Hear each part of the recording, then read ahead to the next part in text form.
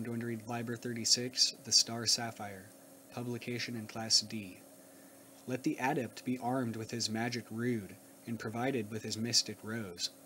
In the center let him give the LVX signs, or if he know them, if he will and dare do them, and can keep silent about them, the signs of Nox, being the signs of Puer, Vir, Puella, and Mulier. Omit the sign IR. Then let him advance to the east and make the holy hexagram, saying, Pater et Mater unus deus ererita. Let him go round to the south, make the holy hexagram, and say, Mater et Filius unus deus ererita. Let him go round to the west, make the holy hexagram, and then say, Filius et Filia unus deus ererita. Let him go round to the north, make the holy hexagram, and then say, Filia et Pater unus deus ererita. Let him then return to the center, and so to the center of all, making the rosy cross as he know how, saying, Ererita, ererita, ererita.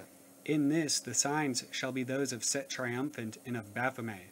Also shall Set appear in the circle. Let him drink of the sacrament, and let him communicate the same. Then let him say, Omnia in duos, duo in unum, unus in nihil, haec nec quatuor, nec omnia, nec duo, nec unus, nec nihil sunt. Gloria Patri et Matri et Filio et Filii, et Spiritui Sancto et Sterno, et Spiritui Sancto interno, ut erit est, erit in sacula saculorum, sex in uno per nomen, septum in uno ererita. Let him then repeat the signs of Lux, but not the signs of Nox, for it is not he that shall arise in the sign of Isis rejoicing.